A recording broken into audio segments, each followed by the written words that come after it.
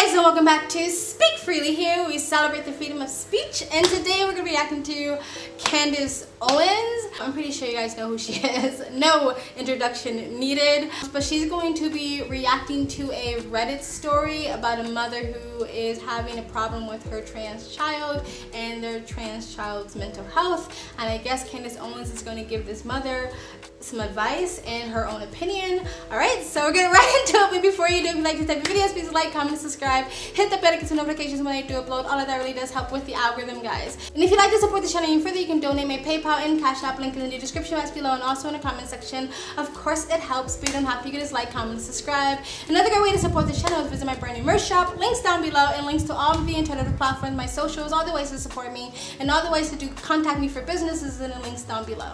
Other than that, sit back, relax, and enjoy the video. All right, here we go. So the transgender debate is being waged all around the country and the world. Left versus right, conservative versus liberal, school systems versus the parents. The fog of this ideological war has never been thicker. But occasionally, a ray of sunshine breaks through. A moment of inexorable truth that acts as a disinfectant to the pollution of lies.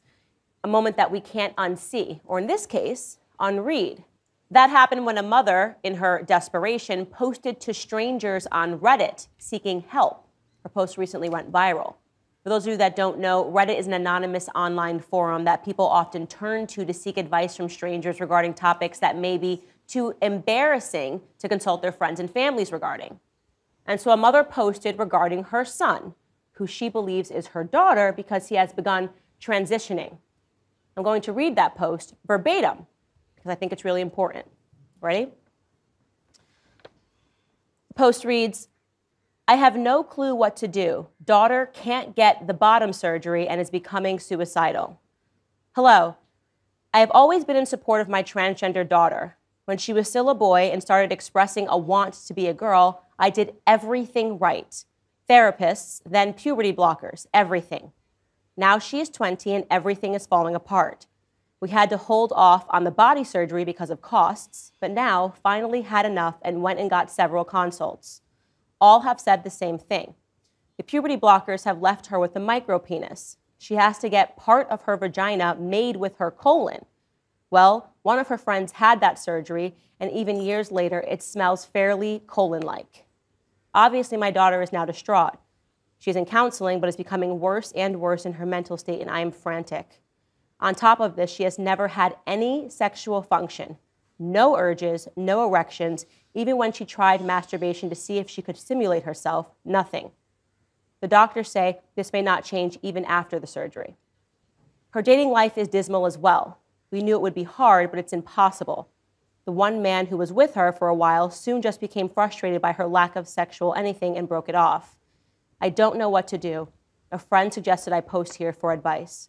Please help me, help my child. Okay. I mean, that is very, very, very sad.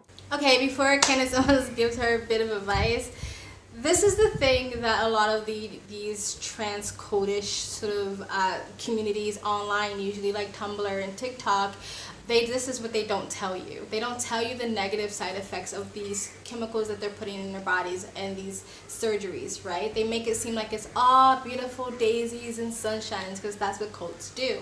They don't tell you that if you stop your body from going through puberty, it doesn't fully develop, leaving you with, like she said, a micropenis, then you are unable to invert your micropenis into a vagina.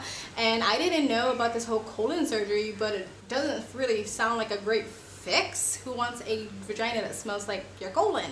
I actually watched Blair White's video the other day, and they were talking about the negative side effects of these puberty blockers. And I guess one of the main brand puberty blockers that most doctors use, they also use it on kitty diddlers in prison to, I guess, suppress their sex drive or something like that, or almost like chemically castrate them.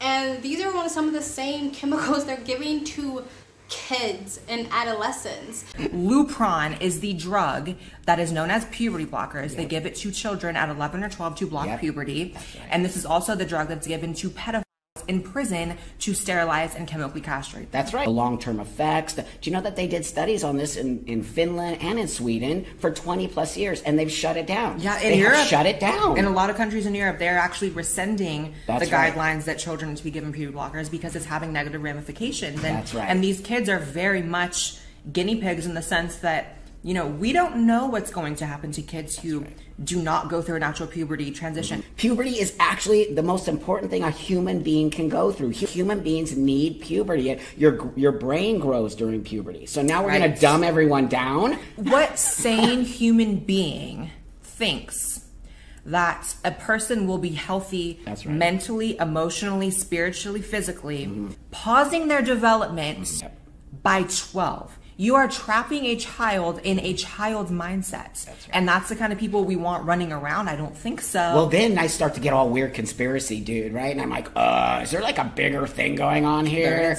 There has to be. There's a lot of money behind this because there's no way our tiny little teeny community can have as much power that it has to change laws to literally get our flag flown at the White House. Yeah, they wouldn't give us this power unless they were using it for something else. And that's why, and even Blair White herself has admitted to this, that her sex drive has plummeted, is literally nil, and maybe there's other pills you can take to help that, but they also don't tell the kids these things because, again, they have to make it sound like it's daisies and roses and everything's going to be utopia if you just become trans. I'm not even telling people that the studies show, even if you have the mental disorder of gender dysphoria, transitioning a lot of the times isn't the answer, and a lot of times when people transition, they still battle with extreme gender dysphoria, and that's why the suicide rate does not decline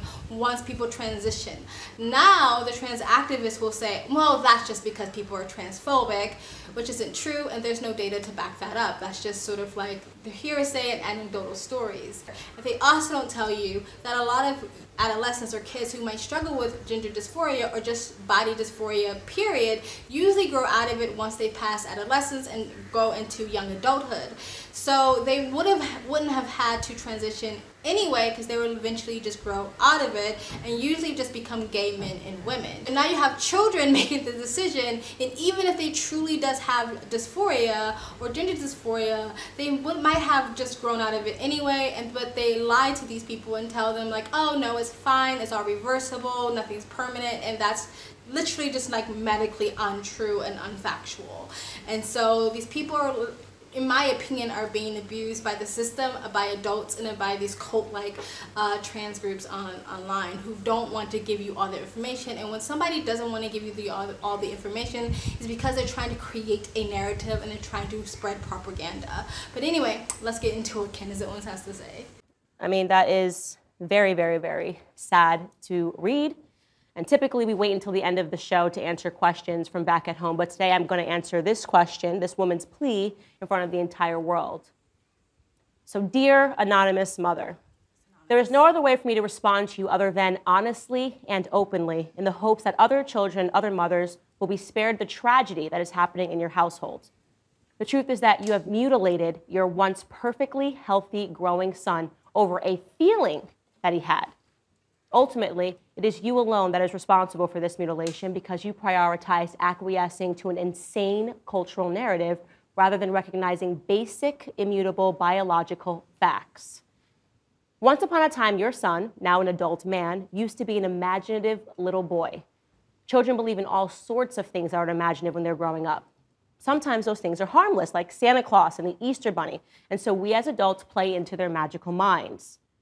Harmless, make-believe ideas are what childhoods are all about, but knowing the difference between what is harmless and what is harmful is our responsibility. For example, it's okay for a child to believe he is Superman, but it is not okay for him to believe truly that he can fly, because human beings cannot fly.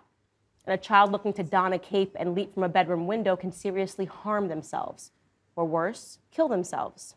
They may not understand this as we pull them away from the window. They may even scream and kick and cry because it's who they believe they are, who they want to be. But our primary responsibility as parents is to at first keep them alive with truth, showing them right from wrong, It's why there are parental cliches like, you'll understand when you're older, because they will. So your child came to you and he said, I want to be a girl, mommy. And rather than explaining to him why ultimately that is not a biological possibility, no more than flying like a bird is, you went along with the delusion. You essentially allowed your child to jump from the figurative bedroom window, and now your once upon a time child is now a man who is crashing into the Earth's surface all at once. The worst possible manner of learning that gravity exists. He's already harmed himself, and now you're wondering if he's going to take it a step further and kill himself, because there's no way to undo what's been done. Reality has caught up with fiction. Truth has caught up with the lie. His depression is stemming from the fact that he realizes he will never be a woman. Sure, they can use parts of his colon to give him something that maybe resembles a vagina and smells like a rectum, but he will never be a woman, and he knows that. Deep down, so do you, Mom. And his suicidal thoughts are stemming from the realization that he can never really have the opportunity to be a man now either, because his mother allowed his sexual parts to be mutilated, because he can't feel anything. He'll never know what physical desire for the rest of his life. He'll never know what that means. He'll never have a normal relationship. And that was a decision that was made for him in his childhood. Yes, alongside a host of predatory doctors and therapists, who should all be imprisoned, by the way, you agreed to the bodily mutilation of your son. And so my heart aches for him, because he is a true victim. He was a child victim, a young man whose life was stolen from him. How does it get better? Well, it starts with your own reckoning, Mom. You're mentally unstable and you have harmed your son irrevocably, and yet you are still holding on to the belief that you have a daughter and that you have done, as you said, quote, everything right, but in fact, the exact opposite is true. You have a son and you have done everything wrong. You both need help separately, and it begins with acknowledging the truth. The truth is that transitioning, despite its cultural popularity, is not a solution to anything. That's why suicide and depression rates go up for individuals after they complete the process. Not before, not during, but after, because they meet gravity. And the weight of realizing that they can never truly and fully go back is paralyzing. Fortunately, there are groups dedicated to helping these individuals, groups like Sex Change Regret, an established charity run by formerly trans individuals helping people like your son. So it's not hopeless. Your son needs to hear that, and he needs to know that. It is not hopeless. There are people out there who were similarly victimized just like him and who are ready and willing to help. Your son needs to know that while there is no way back, there is fortunately a way forward. And it begins with recognizing truth. Thanks for joining me on this segment of Candace. All right, that was Candace Owens speaking her truth, the fact, you decide. Personally, I would have not addressed the mother the way Candace Owens addressed the mother.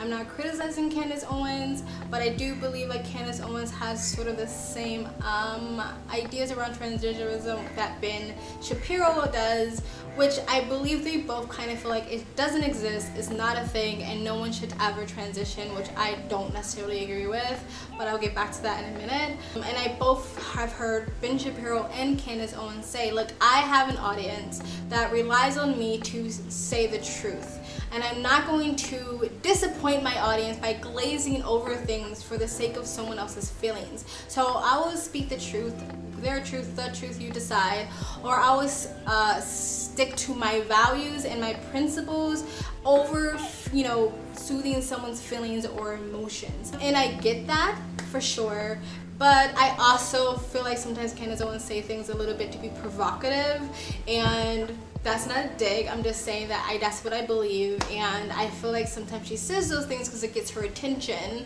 and I think she wants that attention because she feels like she has something to say, she wants people to hear it. So I think she says things sometimes to sort of draw people and go viral, so people are like, oh, I can't believe you said that, you know what I mean? Like the whole George Floyd is not a hero, or going after Cardi B and stuff like that. So I'm not digging at her, and I'm not disagreeing with the way she said things. I'm just saying I wouldn't have spoken that way personally, because you don't know the mom. I would say the mom is unstable because I don't know the mother, right? You might say because of the decision she's made, but you can only know what you know. And there are people that grow up in cults who do the most heinous things to other human beings, and they truly believe what they're doing is right because that is the only knowledge that they have. I'm not giving them a pass, but still.